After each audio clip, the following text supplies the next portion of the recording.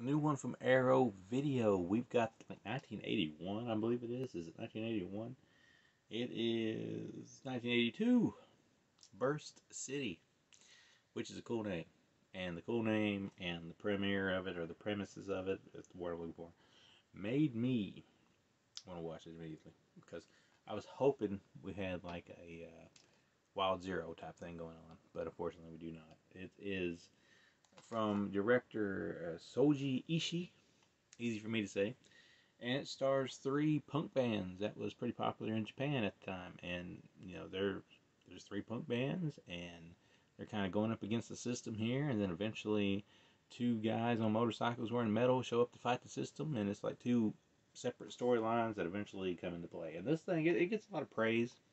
Definitely edited in a very unique way. It's a very artsy film, and it puts on display a lot of Japanese punk music. So if you're into Japanese punk, or you just like artsy stuff, this may be something that you're very, very interested in. If you're looking for a little bit something more, then maybe you'll be a little disappointed. I was a little disappointed just because I didn't know what I was going into here, and it ended up not being necessarily what I thought it would be.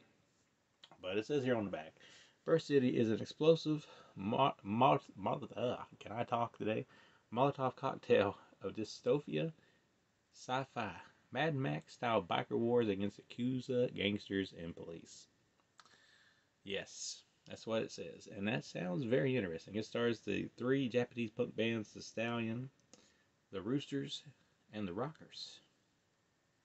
And well, is it 4? Is it 3 bands or 4 bands? I believe there's a name for 4 bands here. The INU. I don't know nothing about Japanese punk rock. I'm gonna go ahead and let you know, but it's definitely a very Mad Max-ish in design and look, but not quite in delivery, because it takes a little bit for stuff to get going, but it eventually gets going. But it still just wasn't my type of movie. Although I do appreciate the efforts, and I'm sure if you like punk rock from Japan in the early 80s or late 70s, it's right down your alley. This, of course, is a Blu-ray, high definition, original, looseless mono Japanese soundtrack. English subtitles, no dub version. Dub version would have been nice in some cases. Brand new audio commentary by Japanese film expert Tom Mess, the punk spirit of 82. Shogo Ichi on Burst City, an exclusive new 56-minute interview with the director. Bursting Out, an exclusive 27-minute interview with the Academy and independent filmmaker Yosari Tezuka. And that's about Burst City, of course. Trailer, image gallery, reversible artwork. So, not for me.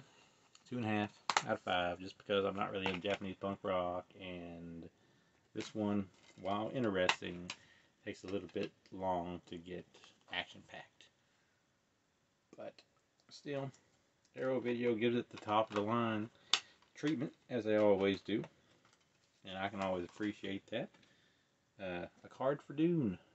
So, if it hasn't already been announced, Dune's coming, and then we get a booklet with, you know, more stuff about the bands and whatnot. So, good release for a movie that just doesn't do much for me. But that is Burst City from Arrow Video, out now, I'm pretty sure. So, if you're interested, it's around.